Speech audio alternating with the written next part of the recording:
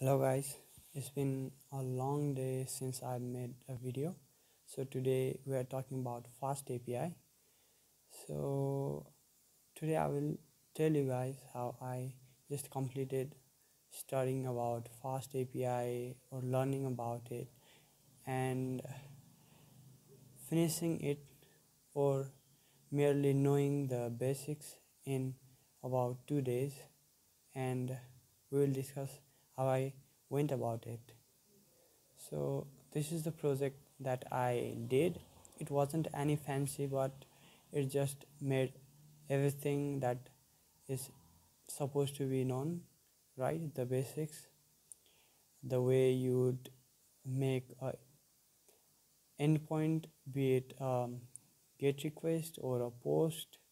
You can just add the decorator above it, above the function, and the bracket you can see the ID, which is as query parameter, and this app equals to FastAPI is very similar to how we are supposed to do in Express, if you are familiar to that. And so we have schemas here too. This is generally used. Let me show you guys. So these schemas are used to show what is supposed to be entered into the request body, you may say.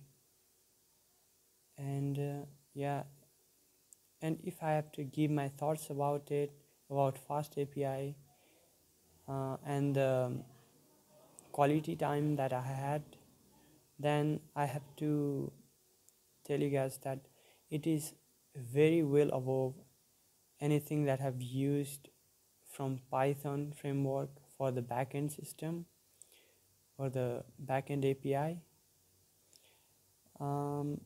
So I already liked Flask above Django because Django has a lot of things that has already been bootstrapped, and it feels just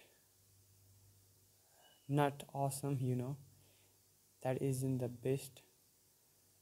The quality time that you would have from a framework, or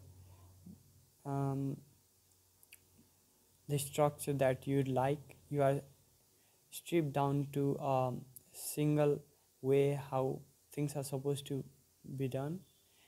And Flask makes it even easier and makes it more readable, more understandable. And then comes the FastAPI, which I like the most among the three, which is very similar to how we would structure our project in Express, or even better at some things like we do not really had schemas for the request. Well, we could make a structure for that, but the FastAPI has already kept this thing in mind and provided us with base model.